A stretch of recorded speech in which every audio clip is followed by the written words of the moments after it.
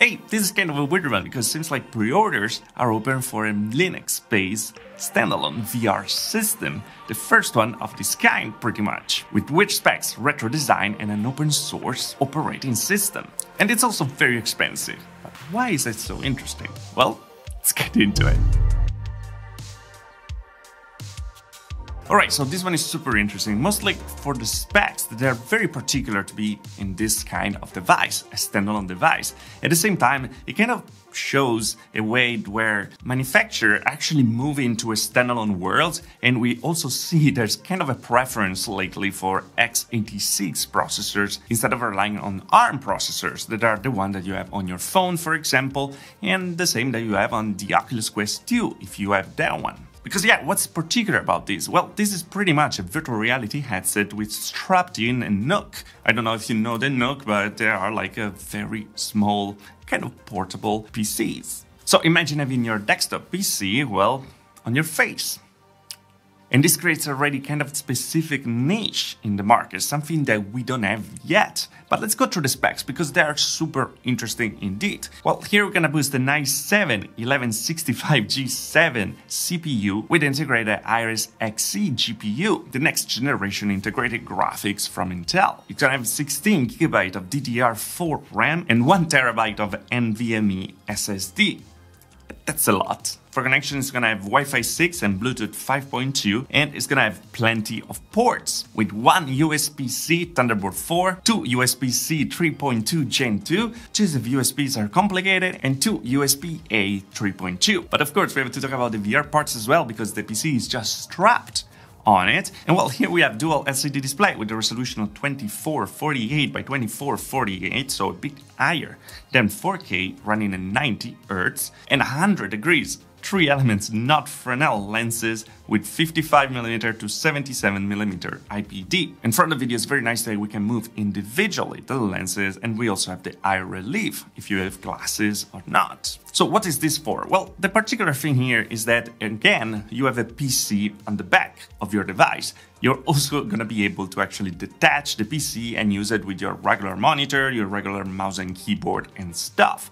But over here, the focus of this is more having a device where you can actually work around having your virtual desktop environment. Also, Simula, the company that's making this, is making an open source distro for Linux. So they're kind of creating their virtual reality headset to actually work on it, and it's super cool indeed. But yeah, this is not really for gaming. The focus here is actually using different windows and stuff and having like multiple monitors in your virtual environment. You're gonna be able also to use the two cameras in front to have pass-through. So if you're at the cafe, well, you can do what this guy is doing, and I absolutely understand the reaction of the people around. I don't know if I will do that, but hey, that's a choice. And also we know that drinking when having a VR headset on your face, it's very uncomfortable and usually spill everything on you. But hey, choices. Oh, by the way, again, the software is Simula OS, and you can browse everything on GitHub already. I'm gonna leave the link in the description below, so you can check already the software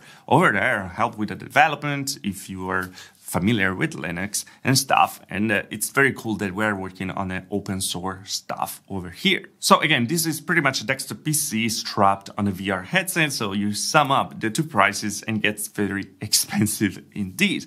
The thing is that it's not really for gaming because, again, the Iris Xe graphic card is not very powerful. It can, yes, play some games on flat, but it's not going to be able to play VR games for sure. But at the same time, you're going to have the possibility to skip completely that PC part that we have attached on the back and use your regular PC to actually play your games and stuff, and using this as a regular PC VR headset with a very high resolution. That's a very good thing. The only problem is they never talked about controllers, and the weird thing is that they use just the keyboard.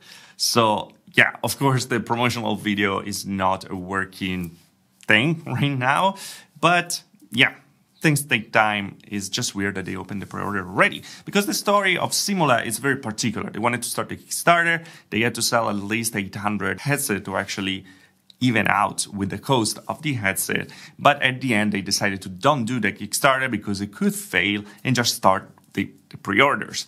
They are very expensive, yes, and would I personally recommend to actually jump on it? Well, You know, if you really love Linux, maybe. I think that the project is very interesting, but at the same time, we can kind of achieve the same result using the Steam Deck in just some months. Using the Steam Deck connected with USB Type-C with the Oculus Quest 2, well, VR is not supported from the Linux part of the Steam OS directly, but we know that we can run Windows on it, and you know, the graphic card is powerful enough to actually run some games.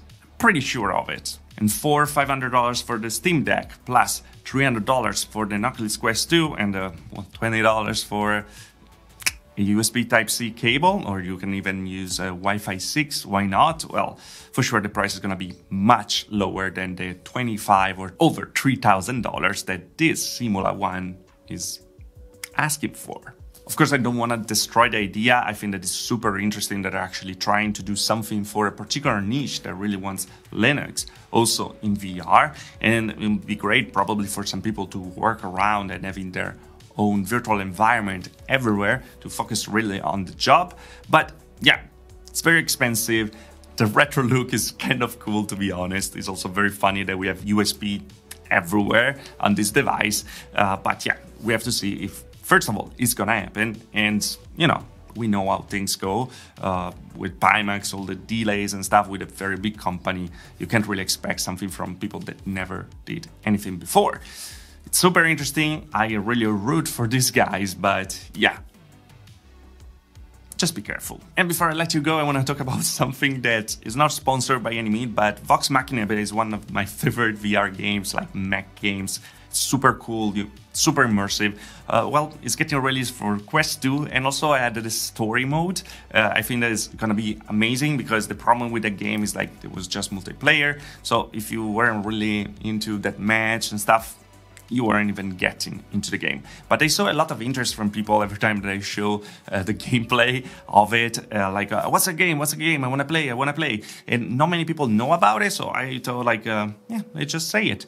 It's arriving on March 3rd on the Oculus Quest 2 and on PC VR, on Steam and stuff. It's going to be cross-play, so you can actually play with PC people on Steam, also on Oculus. Super cool. And yeah, I love the game. Maybe I'm going to see each other in the lobby. But first of all, I need to try the campaign.